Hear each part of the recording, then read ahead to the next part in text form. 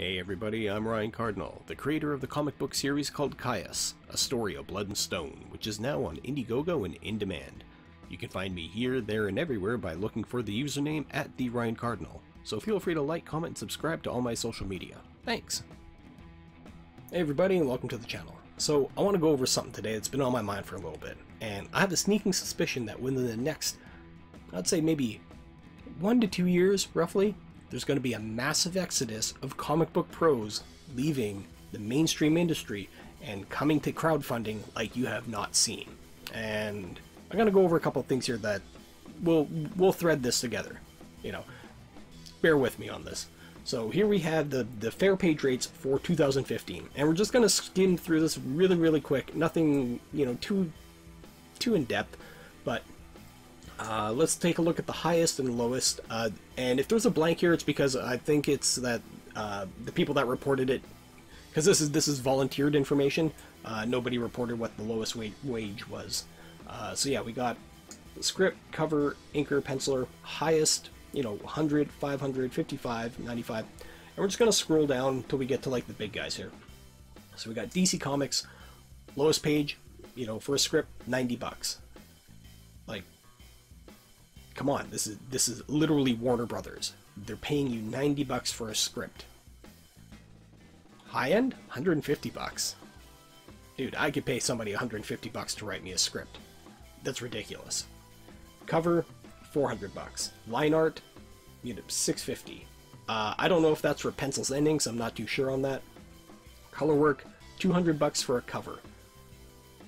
Script, line art, $375. Like, if this is the upper echelons of comic books. This is DC Comics. This is the highest you could pay. And again, this is 2015.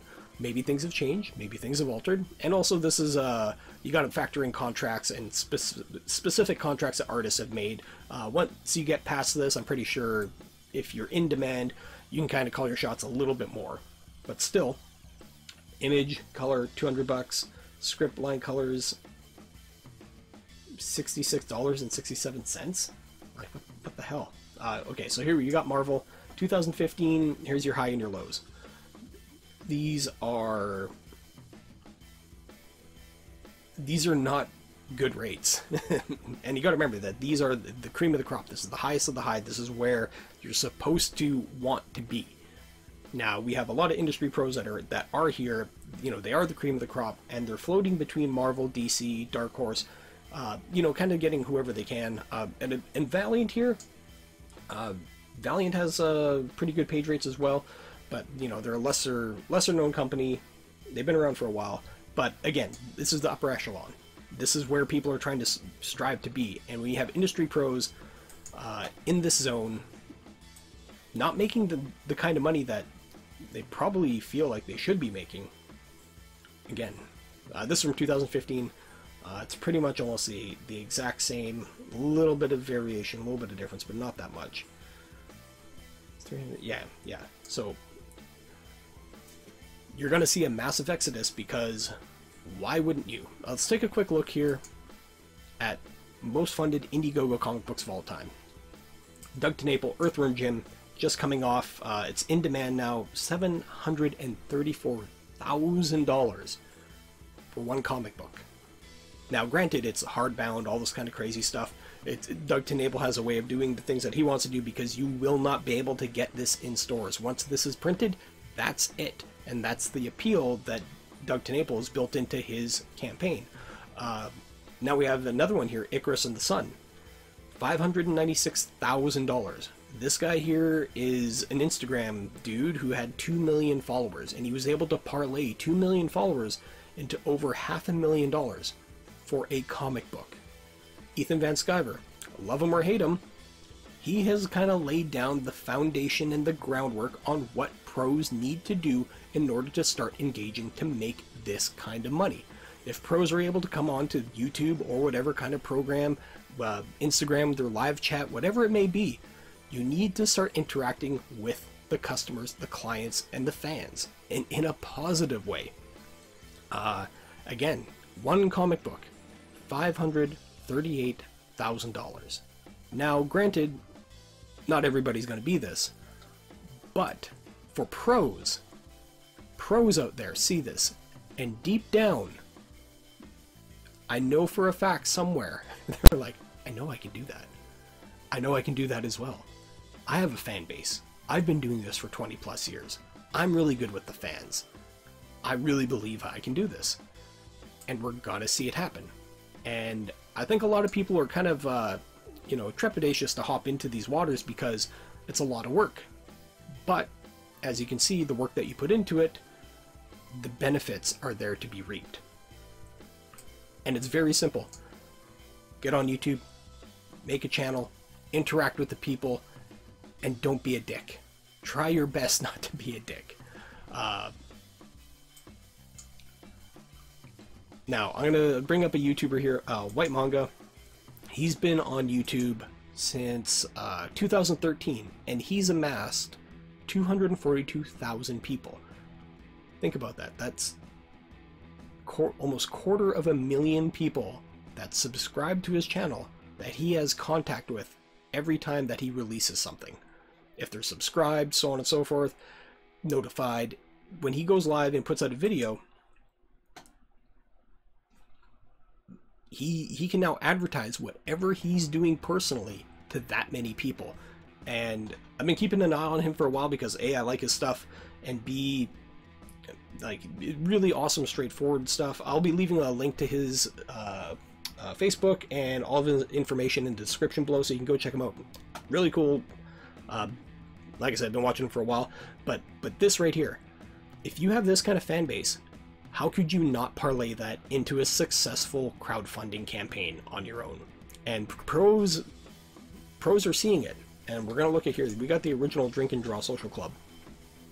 I think it's Dan Panosian, Dave Johnson, and I can't remember who this is right here. I'm sorry, but the thing is, these guys are pros, and they all have pro pull, which means they're able to pull in big-time pros into their stream.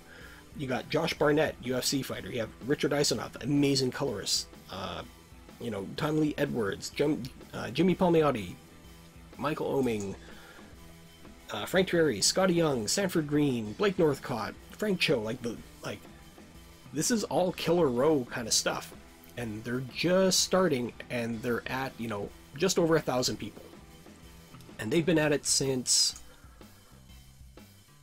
as of February 2019. So this year alone, you know, they're at 1,000 people, and they're already pulling in a killer's row of artists to draw with them.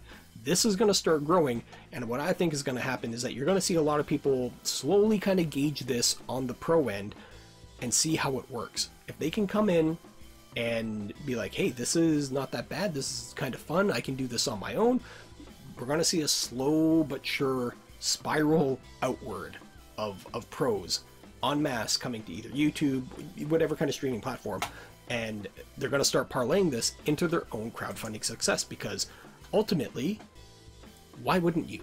If you're a creative person, you know how to put something together, why wouldn't you take a chance on it? It's almost a no-brainer. If you have the ability, you can do this. Look, I'm an idiot, and I was able to pull off a successful first-time crowdfunding campaign. Very simple. I made my pitch. I have, you know, put my story together. It's a black and white comic, you know, manga themed, manga oriented, kind of like a weird blend of what I draw and what I like, and pulling references from stuff. But my first time go, I was successful. Did I make that kind of money like the other guys? No, but that's not the point. For me, I wanted to see, is it a viable option? And if it's a viable option for me, somebody who's not a pro, it's definitely a viable option for people that are a pro. So yeah, I think in the next year and a half, 2 years, we're going to see a massive influx in the indie scene. The crowdfunding scene is going to explode. Whether or not it's going to be too many cooks in the kitchen, we'll find out. And we're really going to find out who wants to stick around and be their own boss in the creative sphere, or do they want to just be a worker and work for the big two? And there's nothing bad with that either. A lot of people could actually probably parlay their success there directly into the crowdfunding, or vice versa, to be like, hey, I did a crowdfunding thing, I made X amount of money, now big two, this is the kind of money that I want if you want me on your project. But we'll see. that's going to kind of be it. Just my 2 cents on this. We'll see what happens. Just going to do a quick indie comic shout out here for BLOODHUNT. This is by Simon Pothier. He's got 9 days left on his INDIEGOGO campaign, so if you want to go check him out, we'll just scroll down here quickly, take a quick look at his artwork. Artwork looks awesome. Looks like there's some sweet vampire hunter action. Black and white comic. I'm a big fan. And again, description to this will be, or a link to this will be in the description below. So that's BLOODHUNT, Payback is Meh, or A Debt in Blood. So go check that out. I'll also leave links to everything else, including my INDIEGOGO, the original Drink and Draw, White Manga, and other than that, that's it. Thanks for everybody for coming out, and if you have any questions, feel free to leave it in the comment section below. Please like, comment, subscribe, you know the routine. Slowly trying to make my channel grow because I got plans for my project and a couple new projects down the road, so I will be seeing you all in the near and dear future. Peace. If you enjoyed the content of this video, please feel free to like, comment, share, and subscribe. Thanks.